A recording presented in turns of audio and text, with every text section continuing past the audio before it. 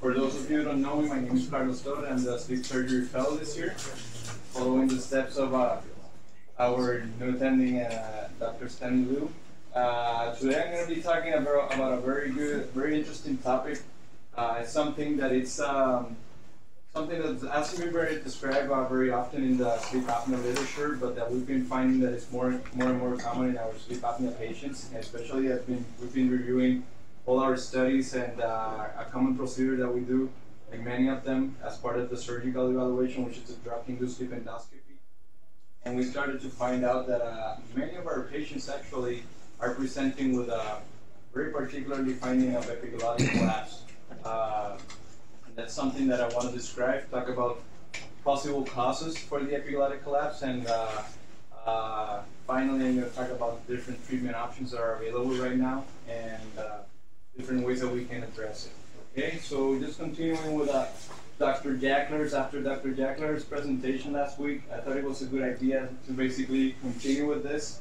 And thinking about it, there are a couple of similarities between the epiglottis actually and electronic cigarettes. You can see we got even the Brazilian cigarette here, Dr. Cavasso special, and they come in all sorts of shapes. The epiglottis we can find in all sorts of shapes in our patients. We're just starting to find out also what are some of the possible health-related consequences that epiglottic collapse can have in terms of sleep apnea, and how much it is affecting our patients. How much of the symptoms that our patients are presenting might be related to epiglottic collapse. It's the same way as we're starting to study electronic cigarettes and the health-related consequences of the electronic cigarettes. And also, same way as electronic cigarettes are part of the evolution of the tobacco industry, we can see sleep apnea as part of human evolution, right? This is a quote that I like very much, which says, "Nothing in biology makes sense except in the light of evolution." And that's something that definitely applies for obstructive sleep apnea. And how humans, in particular, compared to many of the other animal species that exist, are probably one of the few that suffer from obstructive sleep apnea. You see how, as we started to depend more and start walking, we started to depend less on the sense of smell and more on our vision. And what that caused is that there was a degeneration of the sense of smell that allowed the larynx to basically descend. And one of the things that you see in many of the species that you don't see in animals, in humans, is basically that there's a contact between the soft palate and the epiglottis. And part of the reason for that is that increases or enhances the sense of smell, because it allows them to eat and breathe at the same time.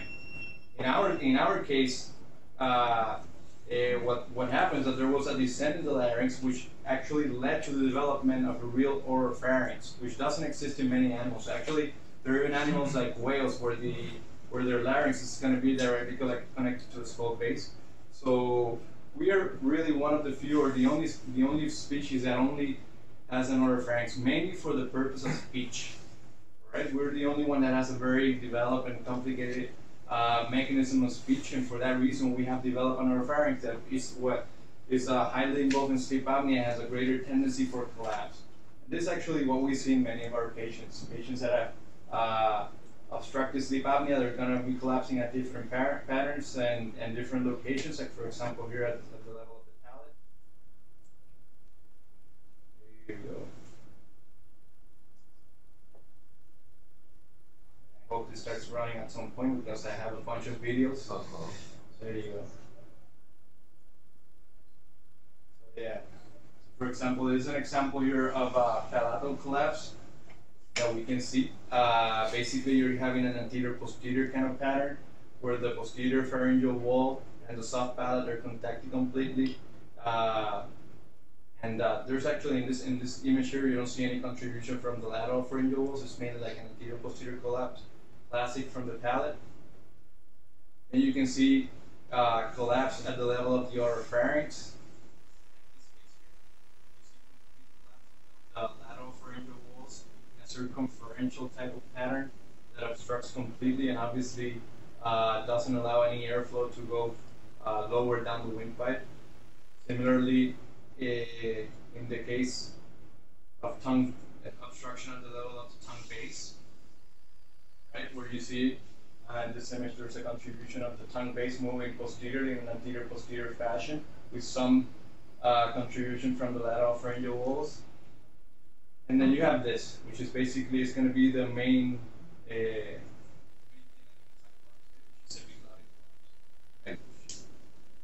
it's a very interesting pattern actually, where you see it's obstructing completely the laryngeal inlet. Very different from what we see in many of our sleep apnea patients and what is described in the literature, where typically they talk about a collapse at the level of the palate, at the level of the tongue base. And when they talk about the hypopharynx, they mainly focus on either on the lateral pharyngeal walls or the tongue base. But the epiglottis is something that they don't really mention very much in the literature and they don't discuss. So we really don't know much about it. But recently we've been finding that a lot of our patients are actually presenting with epiglottic collapse. I'm just going to go about some of the basic stuff that you heard me the most of times that I need to include in my presentation at some point about sleep apnea. As we all know, sleep apnea is characterized by the repeated episodes of obstructive airway occlusion during sleep. Here in the United States, about 9% of women and 25% of men are affected by obstructive sleep apnea, or have a diagnosis of obstructive sleep apnea. As we all know, and the reason why we treat it, one of the main reasons why we treat it is because of the health-related consequences it might have, the cardiovascular level, neurocognitive, or affecting people, their quality of life on a daily basis. The main treatment at this point continues to be the CPAP, and it's the first time of treatment, and even us in our sleep surgery clinic, whenever we have a patient that we diagnose with sleep apnea, the first time of treatment for them continues to be the CPAP. The problem is that only 1/3 of the patients tolerate the CPAP, so they actually come back to our clinic eventually looking for alternatives, right? Either surgery or either some other alternatives such as oral appliances, for example. The thing is that in order for these devices and for surgery to be effective, we have to select our patients properly, and that is a challenge. That is a challenge that we have right now in terms of making the correct diagnosis of where the obstruction is happening in these patients. Many of these patients, whenever we're suspecting that they're having sleep apnea, the first step is to order a polysomnogram, sleep study, all right, which is the only tool we have right now to make a diagnosis of sleep apnea. The problem with it is that it doesn't provide any information in terms of where the obstruction is happening, all right?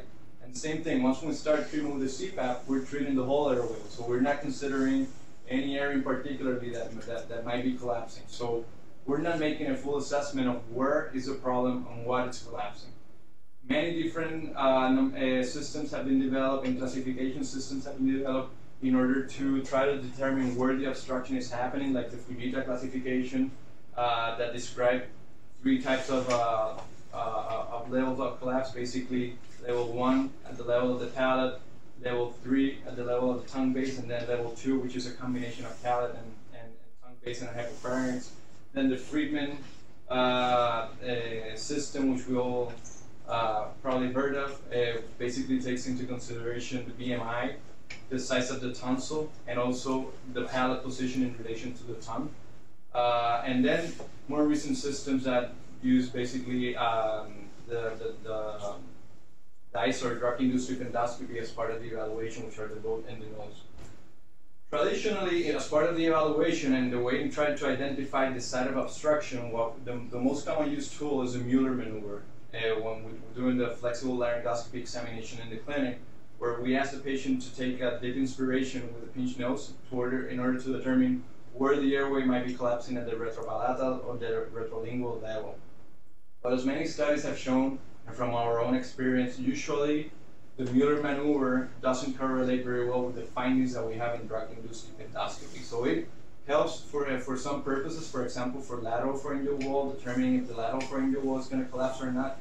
But for other findings, such as epiglottic collapse, for example, it's not very useful. All right. So this is a challenge that we have, trying to identify where exactly the different patterns of collapse are happening and the location where they're happening. So these are basically some of the papers, very, very classic papers in the sleep apnea literature that are part of the evaluation of patients for surgery. The SHARE system, which basically takes into account the Friedman, the Friedman classification system that I mentioned about, and talks about the success of UP3. He talks about a 70% success of UP3 in patients with a type 1 Fujita classification, where basically they're only obstructing at the level of the palate. And then the other more common papers that probably at some point in our training we've seen, or it's like the Friedman classification system, where patients that have palate position 1, where you can actually see the entire palate, and have tonsils between size 3 and 4, plus 3 and plus 4, and obviously a BMI below 40, you have a 80% chance of having successful treatment with UP3 alone for the obstructive sleep apnea. Then one of the other challenges and one of the other problems, not problems, but one of the possible reasons why epiglottic collapse has not been recognized as an important contributor to sleep apnea is that one of the most common surgical protocols that have been used up to this point, which is the palate-writing protocol that was described in the 90s, basically includes a phase 1 and a phase 2, where the phase 1, patients that are diagnosed with obstructive sleep apnea after they're evaluated in the clinical straight for soft tissue surgery, usually addressing any obstruction at the level of the nose, at the level of the palate, or at the level of the hypopharynx, particularly the tongue base. Usually what they do in that phase is a combination of septal surgery or turbinates, some type of UP3 or palatal surgery afterwards, and then in terms of addressing the hypopharynx, they can do either a genioglosal advancement. Many times, for some time, they did a combination of genioglosal advancement with high suspension. So it's basically it's a surgical protocol that doesn't take into consideration the specific areas that might be collapsing. All right, so they go straight for the surgery after making the diagnosis, having an idea of where the problem might be. After that phase 1 surgery, the results for them has been like between 40 to 75% of the patients actually are cured after a phase 1 surgery. If the patient still has obstructive sleep apnea, when a PSG or sleep study is repeated 3 months after the surgery, if they still have a sleep apnea, then they move on to the phase 2 surgery, which is basically skeletal surgery, which basically consists of maxillomandibular advancement. Some of the factors that they found that predicted the patients were not going to be successfully treated after phase 1 surgery are basically having an elevated RDI, significant desaturations, some skeletal deficiency or mandibular deficiencies, or a BMI greater than 33. All right. But it was in 1991. We started with a new diagnostic tool, which is called the drug-induced sleep endoscopy, which basically is a way of evaluating our patients after giving some sedation. And what we're trying to do is to replicate sleep in this patient, so we can take a look behind the palate, behind the tongue, and then we can understand the pattern of collapse, the degree of collapse, and that will allow us to design a better surgical plan for our patients, right?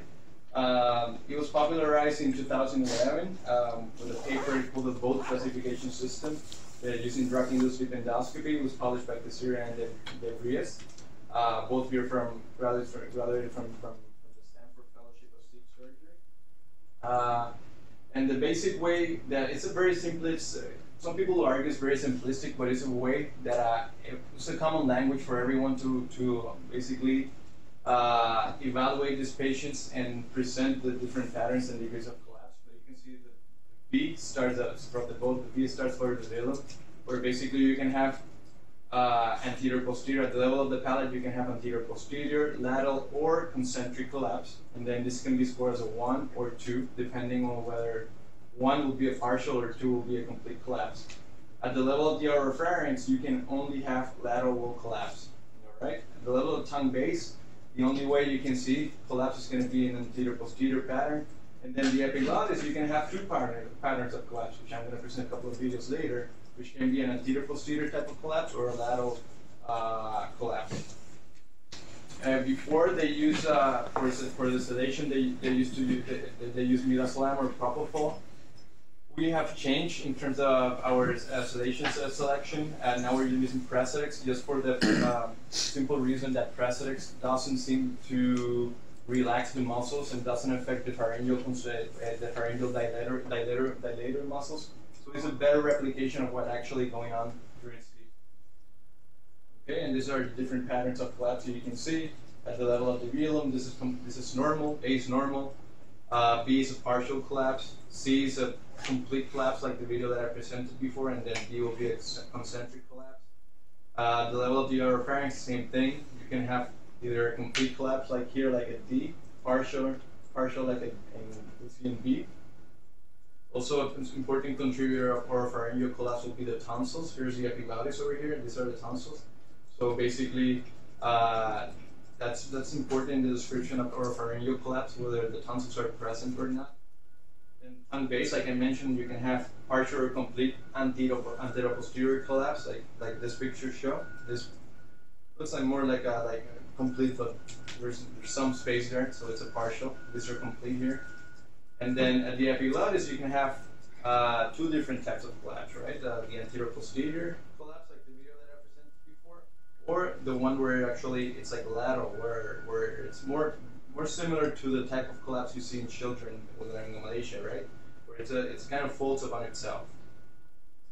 So when I started seeing all this information, or all these videos that we collected, we actually have a pretty big collection.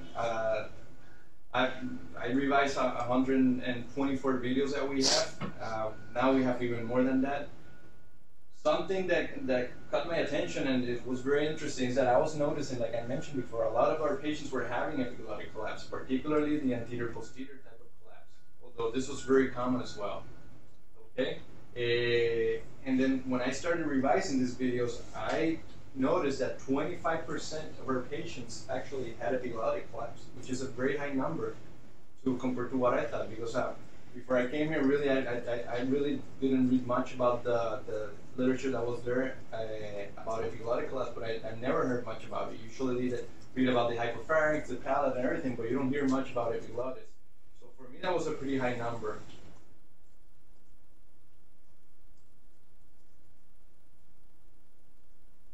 Okay.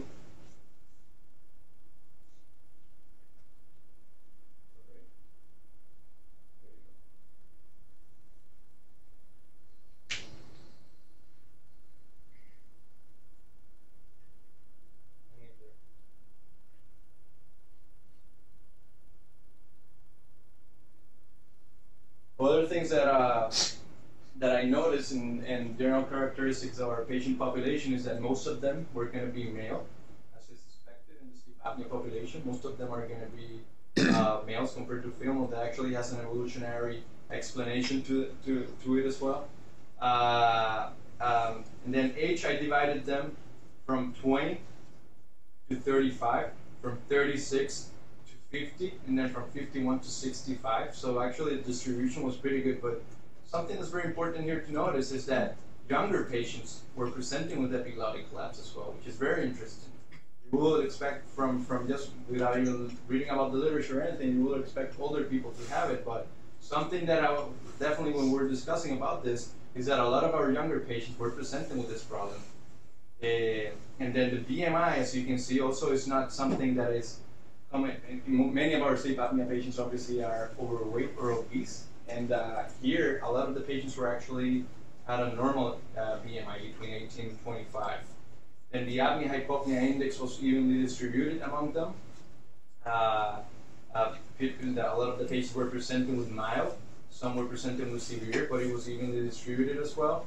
And then a lot of the patients didn't desaturate significantly afterwards, didn't desaturate. One important thing that I didn't include here in this part is that the Epworth of these patients was actually lower than 10. So a lot of them weren't reporting that they were feeling sleepy. It's more that they were feeling fatigued or tired during the day. And that was like the main symptom in many of them. So when I started looking back into the literature and looking and to understand a little bit more about the role of the epiglottis in OSA, I noticed that it's definitely underreported problem in the sleep apnea literature. You don't see a lot of papers or at all discussing this problem, particularly in the adult population. It's estimated from the literature that is out there that 10% of the patients that have sleep apnea actually present with epiglottis obstruction, which is very different from the 25% that I found in our patient population from the sample that I had. And then some of the more common findings that were described in patients with epiglottic collapse was a choking sensation whenever they were using the CPAP, and it actually makes sense because all that air and pressure actually are pushing the epiglottis down and kind of obstructing the glottis and the entrance into the lungs. And another typical finding was that when you saw these patients in the clinic and you did a flexible laryngoscopy, you were going to see that the epiglottis was almost positioned against the back of the throat, which from my experience in watching these videos is not something that I'm very sure of. You see a lot of patients that actually have posteriorly displaced epiglottis, but for some reason it doesn't collapse. But in others, definitely that's something that's common in patients that do have some collapse, but it's not a determining factor. Okay?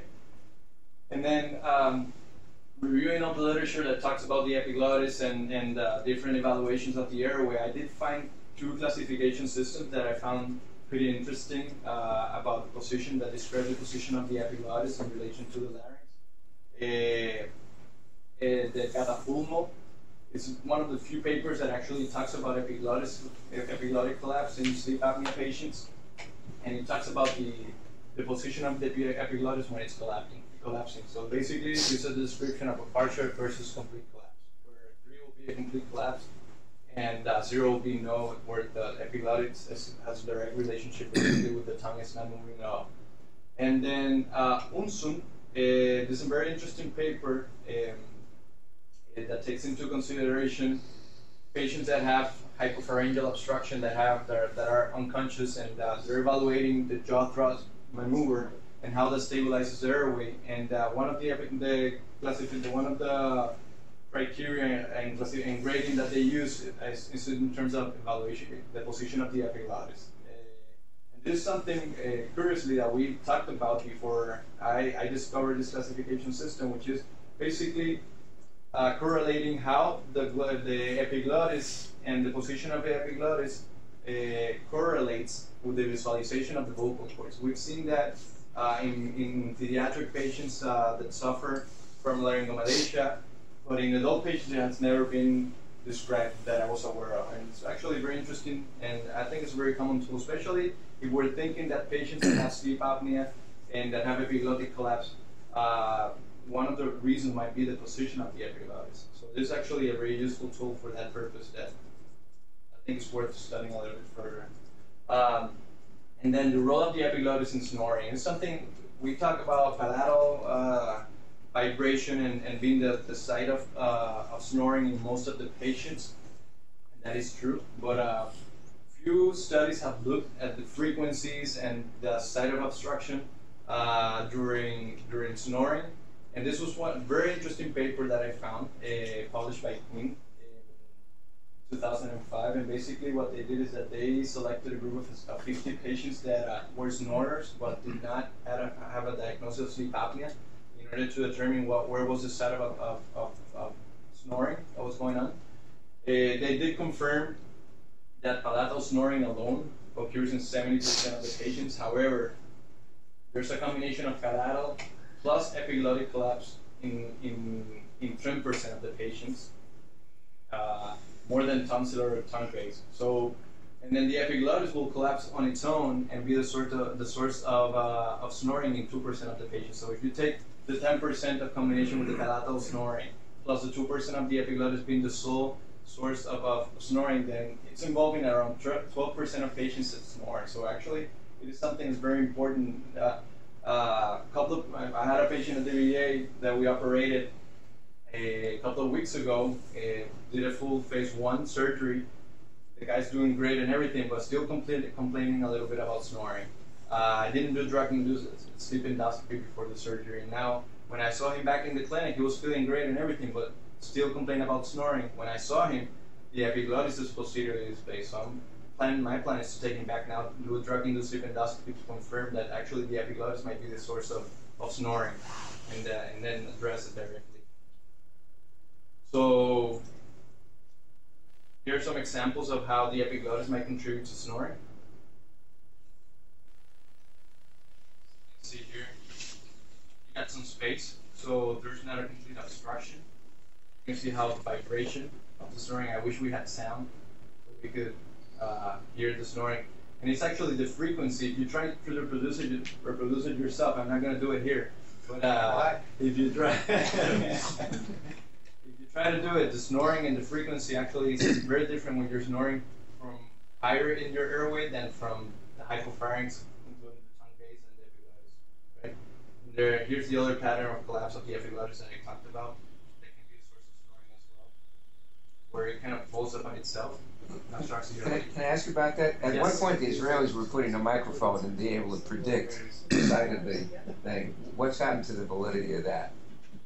That would be interesting. We're not doing that, but Is there any validity to it? There is a guy in England who wrote or who developed something that on the sound analysis can predict the sound of Is it valid? one paper. Oh, okay. Yeah. Possibly yes. I would think so. So now we confirmed that a lot of our patients are presenting with epiglottic collapse. So what could be the different causes? Could this be a weak larynx that we are seeing? Some larynx that or some sort of neurological problem that is presenting as obstructive sleep apnea? Could it be related to the occlusal angle, which we know contributes significantly to obstructive sleep apnea? Could it be related to the hyoid position? Could it be related then or to the fact that we have a lax hyoepiglottic ligament, which from my impression is something that gives some sort of support to the epiglottis? And I think it's worth looking back into the pediatric literature about laryngomalacia, since we know it is the most common source of stridor in many children. There are a couple of theories of what may cause the laryngomalacia, right? But one of the main things that have been described as a cause is actually immature cartilages or an immature neuromuscular tone of the larynx. It is very frequently associated with GERD, which is something that is very common in our sleep apnea patients. Actually, some people mention that if 100% of the patients that have sleep apnea also suffer from GERD, not the other way around. The presenting symptoms the presentation is a little bit later, a little bit different from the presentation in patients with epiglottic collapse in OSA. Here in children, it's usually high-pitched stridor. In our patients, it's just usually when they're sleeping, they snore or obstruct. The spontaneous history of the laryngomalacia is that it actually results by itself at 1 or 2 years once the cartilages or the neuromuscular problem matures completely. And if that doesn't happen, then there are different indications, and then the patient continues with failure to drive or cyanotic spells and all that, then there's an indication for surgery. Commonly, when our infant has laryngomalacia, the common site of obstruction are going to be, or the pattern of collapse is going to be an inward collapse of the epiglottic fold, so a long tubular epiglottic that curls up on itself, like our patients. A posterior inspiratory displacement of the epiglottis. So you see the pattern of collapse of infant laryngomalacia, and the one that we're seeing in our patients is very similar. So there might be a correlation between infant laryngomalacia and adult, what we will call like an adult or acquired laryngomalacia in adults that is presenting as obstructive sleep apnea. So when you look for more information about adult onset laryngomalacia, there really isn't a lot of information about this, and from what I recall, we don't read a lot about it in the ENT books or anything. It's something that I just learned preparing this presentation, and actually it's because there isn't a lot of information out there about it. In a study that was published by Hay, she did a comprehensive, she actually presented a case of laryngomalacia and then did a literature review. There were no meta-analyses, nor randomized controlled trials, no cohort studies about the management of adult onset laryngomalacia. Most of the information that we have is basically case reports that talk about adult laryngomalacia. Most of them are going to be males. About 20 of them were males. And they were basically divided into two different groups. The ones that had a idiopathic type of adult onset laryngomalacia and the acquired. The 22 cases that were acquired, which were the majority of them, 14 of them would be neurological causes, 7 of them iatrogenic causes, and then including head and neck cancer and treatment for head and neck cancer, and one of them will be traumatic. Right? The typical symptom will be the same thing as many of our patients or even children laryngomalacia, which will be stridor, dyspnea on exertion, obstructive sleep apnea, and dysphonia. I actually find this quite important and interesting because maybe the diagnosis of obstructive sleep apnea is what's leading to will be a secondary finding of these patients having some sort of adult laryngomalacia. So that's something worth studying a little bit further too, I think. The most common clinical findings in these patients are going to be, it's going to be posterior collapse, 61% of the patients, just like our patient with a epiglottic collapse, or the presentation where it was going to curl up on itself. Here is I'm not going to go over this, but basically this presents all the 28 cases and the presentation and the different causes for the adult onset laryngomalacia. And then continuing with it in the same line, I decided to look about high epiglottic ligament and how it might be affecting or contributing to epiglottic collapse in obstructive sleep apnea. And I actually found a very, very interesting paper. I think this paper is very, very nice. It was a histological study that was done to determine the age-related changes in the high epiglottic ligament. In one of the very interesting findings of this study was actually that different from what we understood before, that they had the high epiglottic ligament basically was a connection between the epiglottis and the hyoid.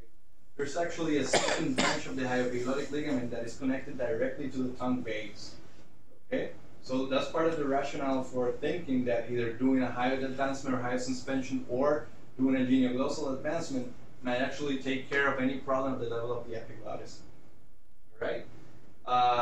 We know about the role of the high epiglottic ligament, and they describe it in this paper very well in terms of swallowing. So whenever there is the approximation of the thyroid and the hyoid bone kind of stretches the high epiglottic ligament, that's going to be kind of that's going to lead to a contraction of our epiglottic fold. That's going to lead to a retroration of the epiglottis and actually direct the food bolus into the esophagus. And then after all the action completes, there's a relaxation there where the cartilage and the epiglottis actually returns back to its normal position. Something that's very interesting and very common, and the main finding of this study was that in elderly patients, there was a decrease in the number of elastic, collagen, and muscle fibers, which might be part of the reason why older patients might have a greater tendency to develop sort of this problem of epiglottic collapse or even adult onset laryngomalacia. Then we move on to study some of the other factors that might be contributing to obstructive sleep apnea. One of the most important things being the craniofacial characteristic of our patients, which we know can lead to obstructive sleep apnea. One of the most common variables that are related to obstructive sleep apnea is basically an increased distance of the hyoid from the mandibular plane, a decrease in the mandibular and the maxillary projection, a downward and posterior rotation of the facial development, or an increased vertical length of the upper airway. So we know the hyoid also plays a very important role in terms of stabilizing our patients and the airway, a patient with obstructive sleep apnea, since it serves as the central anchorage for the tongue muscles and many of the other muscles that are called like the pharyngeal dilator muscles that are in charge of keeping the airway open during sleep and when we're awake. However, taking that into consideration, we're looking back for some studies that have looked at changes in the hyoid position, for example, or craniofacial changes in terms of improving obstructive sleep apnea. This is a very interesting study that was done. It was a study that looked at changes in the MRI after hyoid suspension. One of the things, and part of the reason why I think it's very interesting for this purpose is because one of the angles that they actually measured was the epiglottic angle here, taking into consideration angle from the mandible and then through the epiglottis.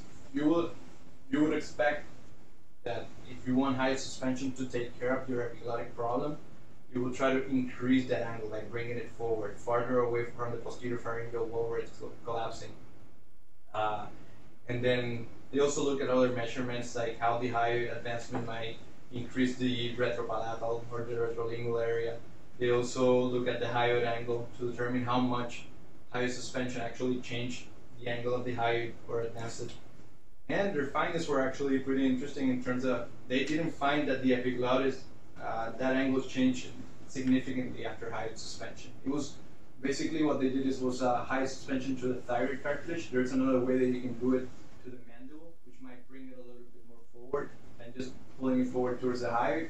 But still, they didn't find significant changes in terms of that angle and how hyoid suspension might contribute to preventing epiglottic collapse.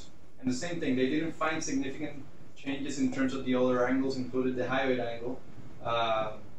So one of the, basically the conclusion of the paper was that hyoid advancement more than increasing the space or preventing collapse of structures such as the epiglottis, what it's actually doing is increasing the tone, and by increasing the tone, preventing collapse. Then we look at other craniofacial characteristics. This is very common in our sleep apnea patients that you see this occlusal angle, where it's kind of a increased second third of the face, a decrease in the lower third, and it's with a little bit of sort of retrognathia, and deficiency of the mandible. So one of the things that we're trying to do with many of our patients when we operate them, besides advancing the skeletal framework, is also to kind of rotate it, to improve this occlusal angle here. And this is part of our the planning of our surgeries, right? For some of our patients, when we're doing some of the planning that we're going to do for them, and design the splints that we use for the surgery.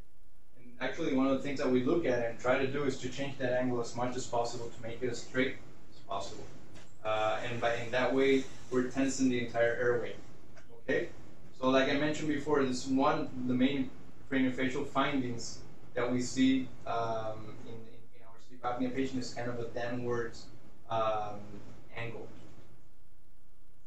And what we have had some experience with some patients where we actually, after doing the MMA, the hyoid position wasn't changed significantly, although it's important that I mention that we've had some patients where the hyoid position changes dramatically after MMAs, but it's very inconsistent from these examples that I'm presenting here.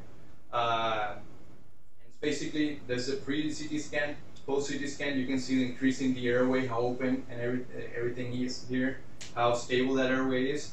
And there's only like a slight rotation. There's not a significant change in the hyoid position. And then in terms of epiglottic collapse, more importantly, I think it's this very interesting that MMA, even though it's the most successful surgery that we have in terms of treating our sleep apnea because it stabilizes the entire airway. It doesn't address, in some of our patients that we had epiglottic collapse, it doesn't address epiglottic collapse. That's something that is actually very interesting because that means is that the epiglottis is acting on itself, and treatment for the epiglottis needs to be designed specifically for epiglottic collapse. So here in this video, you can see how the epiglottis is collapsing here. You can see how unstable the lateral pharyngeal walls and everything are. And then when we do the post-MMA, you see how stable and open the airway is, but the epiglottis down there is still collapsing. Which is, I find extremely interesting.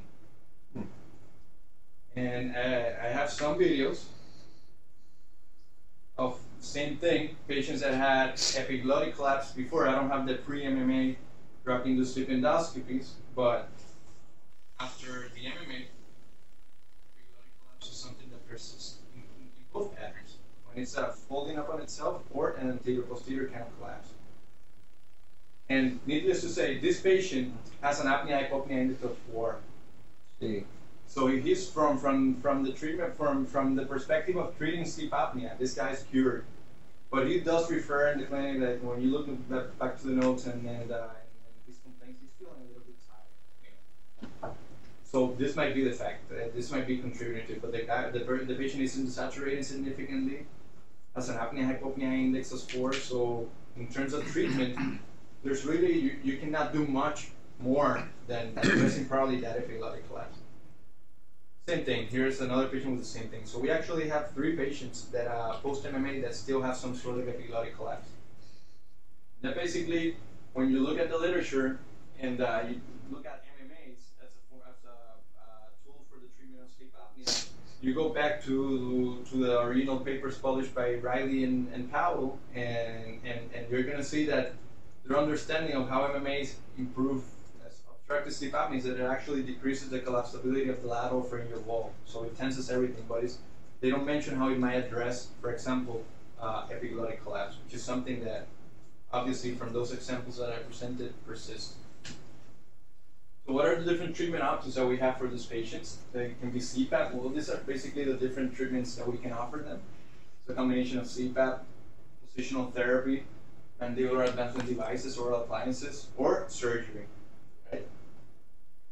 And when you look at the literature and the few cases that have been reported about epiglottic collapse, there are a couple of papers that have presented how the use of CPAP might actually make it worse for these patients. All right? Because actually what you're doing is that you're blowing air, you're blowing pressure, and you're pushing that epiglottis down, so you're closing the glottis completely. So it might actually make it worse. It's not, these are basically case reports. There are some cases where patients that are presented in other parts of the literature that presented patients that do have epiglottic collapse, but not necessarily are affected by the CPAP. They do gain some benefit, and some of the patients that we have actually, when they come to our clinic, some of them complain of suffocation and feeling that the CPAP is making them feel they're not getting any air, but some of them feel a slight improvement, and the main reason why they want surgery is because they don't want to use the machine anymore. Tired of it, which is very common. So in terms of what other options we can offer other than the CPAP, we can offer mandibular advancement devices. And actually, as part of the evaluation of the drug-induced sleep endoscopy, we do 2 maneuvers where we close the mouth of the patient or we do a jaw thrust.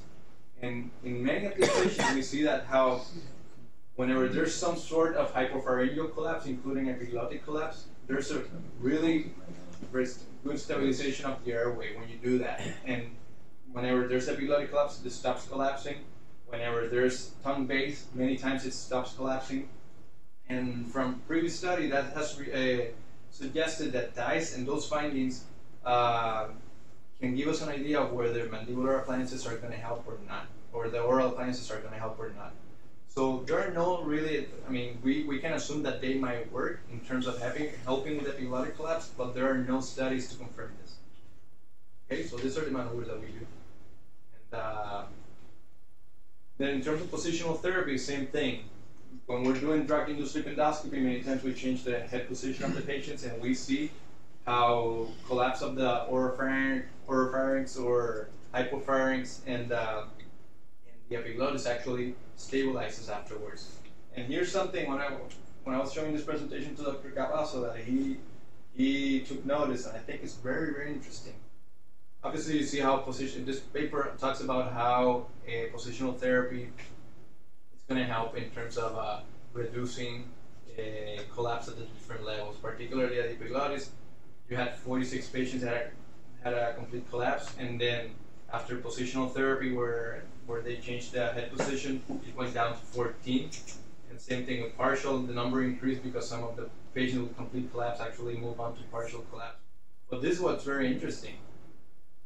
Here, they evaluated 67 patients. 46 of them had a complete epiglottic collapse, which doesn't correlate with what we see in the literature that 10% of them, actually 10% of patients actually have epiglottic collapse. So obviously, this is an underreported problem. And then what are the other treatment options that are available in terms of surgery? You can do epiglotectomy. This is TAR and their group are doing, they're very, as well as Vinci, they're doing a lot of work with the TORS in terms of treating the hypopharynx and the tongue base, including the epiglottis for obstructive sleep apnea. This is a paper, this is a study that they reported where they actually have 20 patients where they did tonsillectomy followed by palatopharyngoplasty, and they also addressed the hypopharynx by doing tongue-based reduction, lingual tonsillectomy, and also doing an epiglotectomy where they resected the upper 1/3 of the epiglottis. results are really good for these patients, really good. Apnea hypopnea index went down, the mean from 41 to 13. Oxygen saturation reduced significantly. The hypoxic time also reduced significantly. Epworth and the snoring improved significantly. My only concern with this type of approach is that this is not cancer. It's still sleep apnea. You're taking away part of the epiglottis, and you know that's the risk and some of the outcomes of this surgery that might lead to aspiration and that kind of problems are things that I am a little bit concerned about by doing an epiglotectomy. And there are other modifications that have been described in patients that have adult laryngomalacia. And this is actually it's a case of a floppy epiglottis, where instead of resecting or doing an entire epiglotectomy of the upper 1/3, what they did using a KTP laser is basically like a bead-shaped type of resection here, where the epiglottis actually keeps collapsing, but there's a space now for air to go through. Pretty interesting. Also, the reason why they did it is because it will help in terms of decreasing the aspiration. So that's part of the rationale of why they designed this type of development. Other alternatives that we have is epiglotopexy, by doing a lingual tonsillectomy or not, depending on whether they are present or not. Or basically, you remove the lingual tonsils, or you denude part of the vallecula here, and lingual surface of the epiglottis, and then you suture it together in order to allow them to heal together and prevent that collapse. The thing about this is that from our experience and then what is reported in the literature is that it's very inconsistent, the findings and the results of this surgery. Obviously, you're suturing soft tissue to soft tissue, so whenever you're swallowing, activating those muscles that pull, it's very unpredictable whether that suturing is going to hold or not.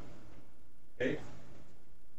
This is very interesting, actually. It's a study that they did, a cadaveric study about reshaping of the epiglottic cartilage, where this was done with 5 laryngeal specimens of patients that had head and neck cancer, where they did a total laryngectomy but had no invasion of the epiglottis.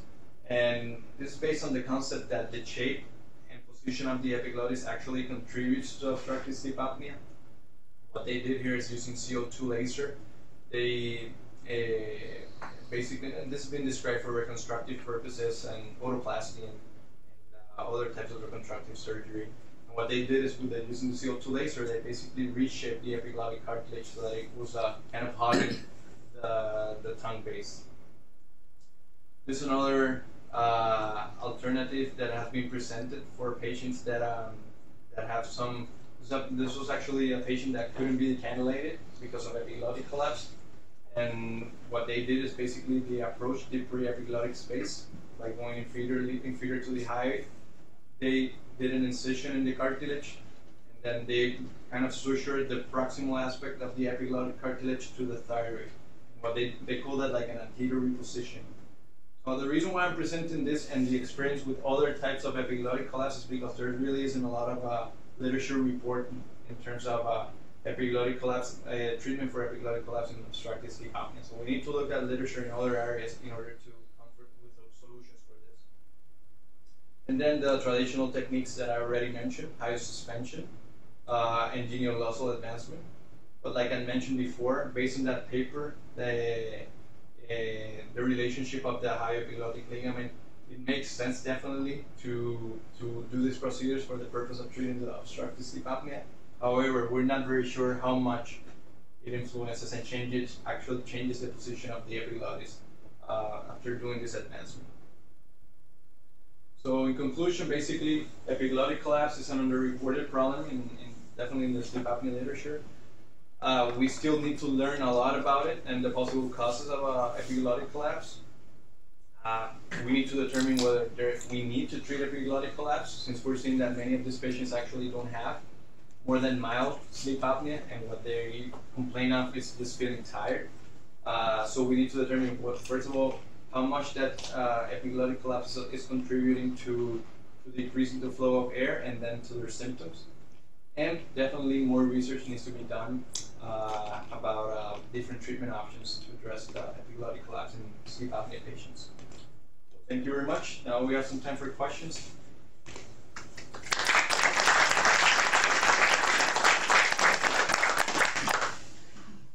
Carlos, I want to say thank you.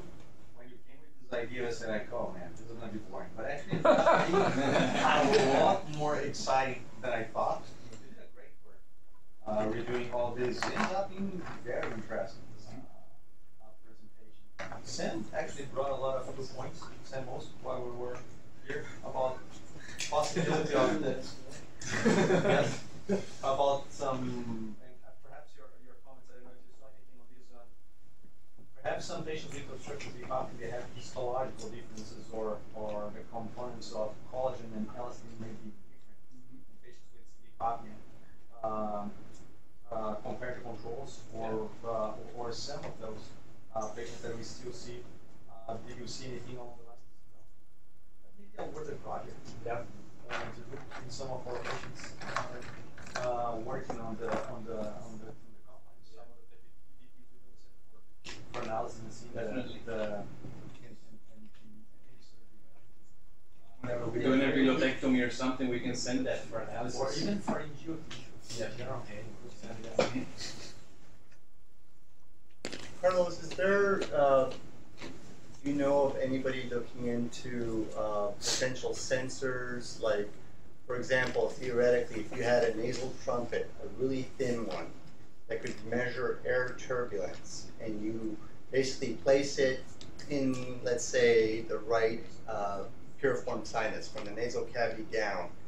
While they're getting a sleep study, this device can measure air turbulence in the hypopharynx, oropharynx, nasopharynx, and nasal cavity, and correlate it with the the times they have obstructive events, and the sensor can pretty much give you your sleep endoscopy in the form of electrical data on the air turbulence.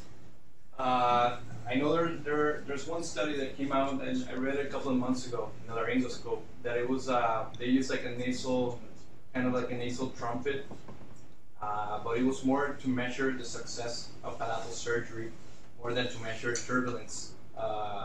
But I don't think there's anything out there that measures turbulence in terms of how that improves or might help. Because essentially that's what you're dealing with, is soft tissue increasing turbulence leading to obstructive events. And they have sensors for almost anything. So there is actually a good number of papers on pressure transducers down the hypopharynx using, there is this catheter they're trying to use here called Mueller catheter.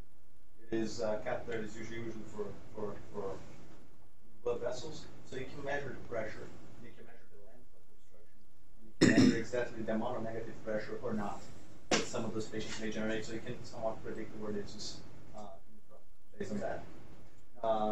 There is one paper showing microphone and then showing sound and frequency and vibration difference between these structures. Again, just one paper. So the bottom line is you should really partner up with engineers, and a sensor like that could be validated with the sleep study. And once you get that data, wouldn't it be simple to put a little sensor down, collect the data while the patient goes home and sleeps, and make objective data based on that, so you don't have to send them to a sleep lab, which is a foreign environment, and hook them up to a bunch of external sensors.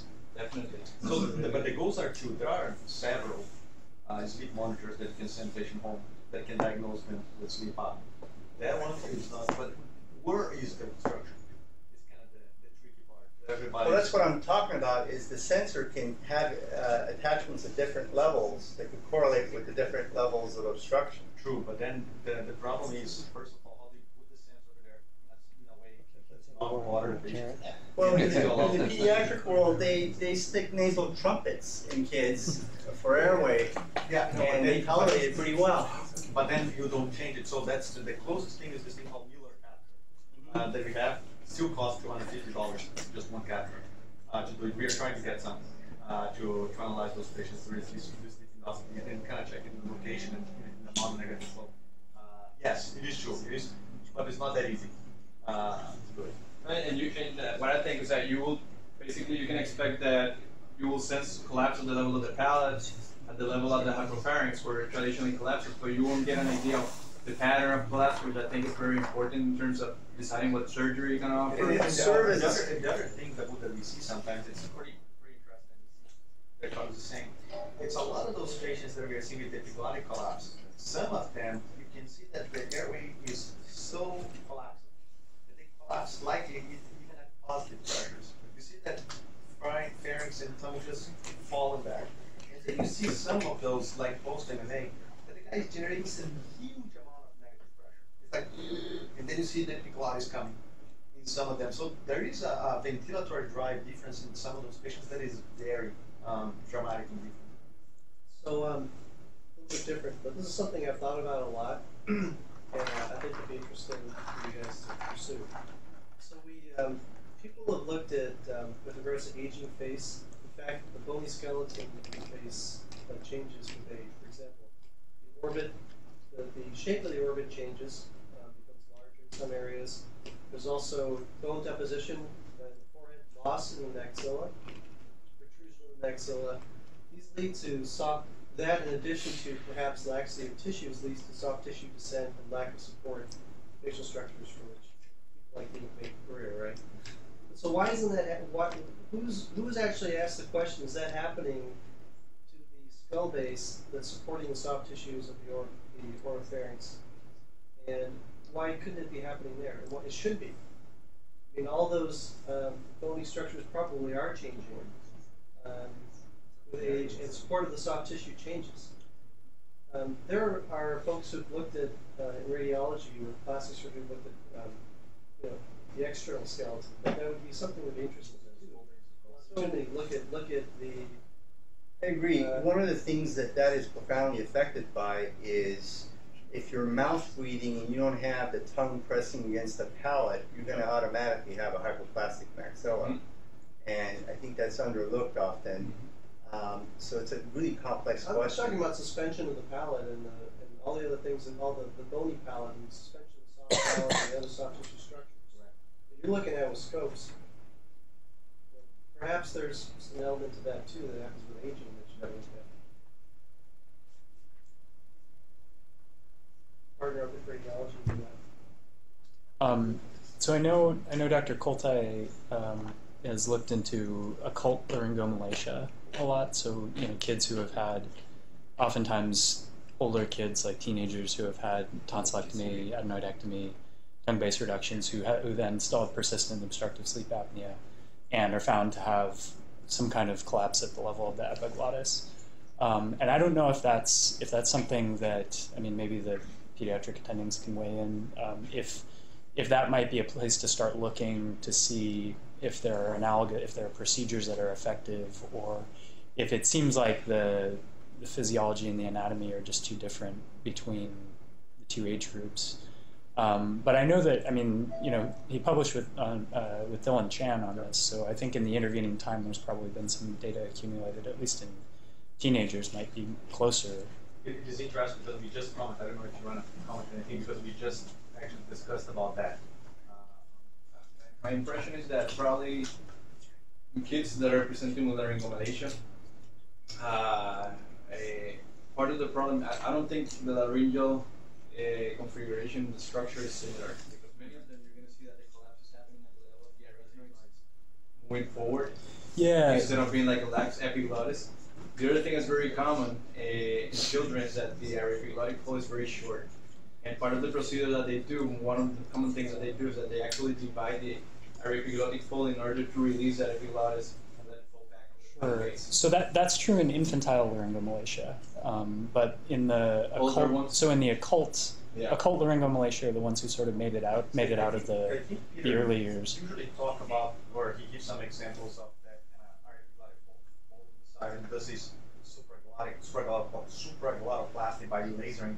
Yeah. The epiglottic folds and the arytenoids. I don't remember exactly if he presents any technique with the epiglottis. I just don't remember.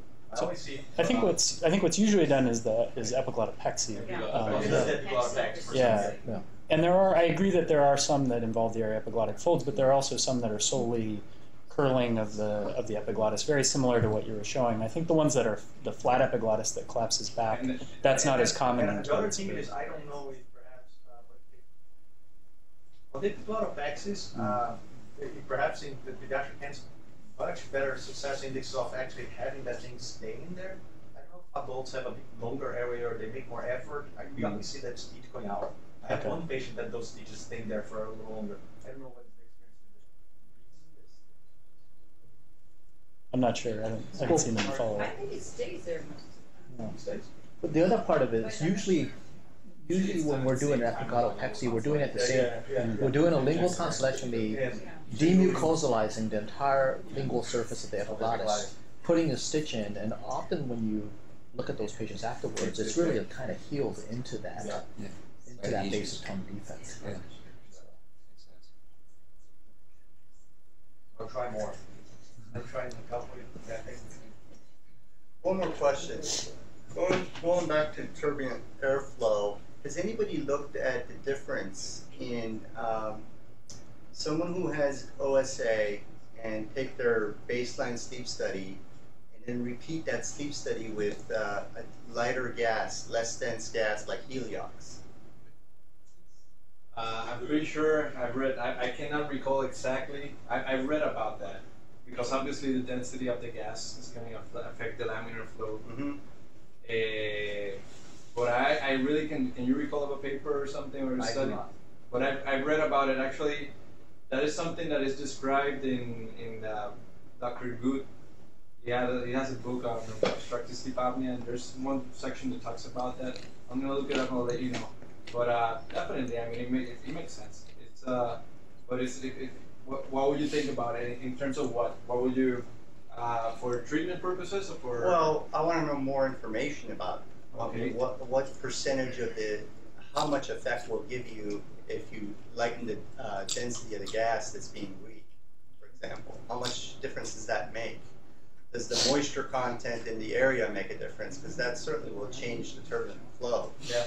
So there's a lot of variables. I think that we're just looking at everything mechanical, and I think there's a lot of variables that are not talked about. And certainly there's obviously a mechanical issue here. Mm-hmm. But looking at all the other potential variables, may provide avenues for treating other areas that may potentially help. I mean, that's pretty non-invasive. Mm-hmm. If you show that that's very effective or shows some effect. Yeah, you can use like a cannula or something with some sort of different oxygen mix. Whatever it takes, more information is better. Less dense. Yeah. There is at least a couple of papers on surfactant for obstructive sleep apnea. It improves mildly some Really? other people. Yeah, we use surfactant because everything was used. Great. Excellent.